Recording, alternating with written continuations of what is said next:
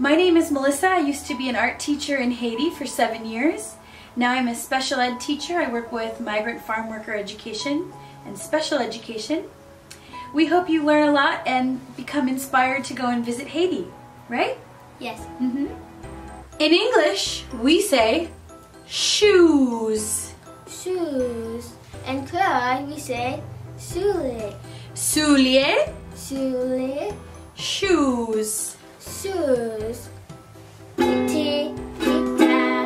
In English, we say ukulele, and in Creole, we say Guitar. ou pas jouer pour moi? Guitar. Ukulele, ukulele, guitar, guitar, ukulele, ukulele, guitar, guitar, rapide, ukulele, guitar, rapide, ukulele, guitar, rapide, ukulele, guitar. In English, we say dog. Dog.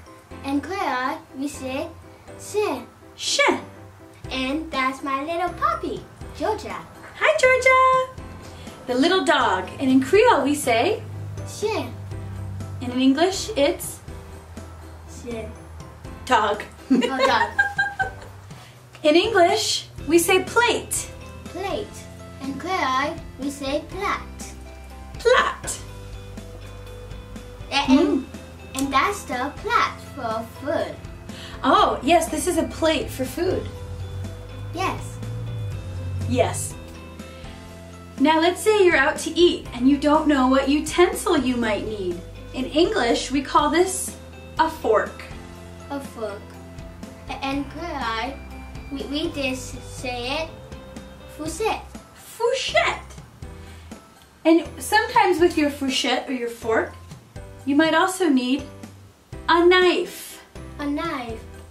And Creole, we say couteau. Couteau. And sometimes if you need a utensil for ice cream or soup, you would ask for a spoon. A spoon. If you need some spoon for soup, you say it cuillère. Cuillère.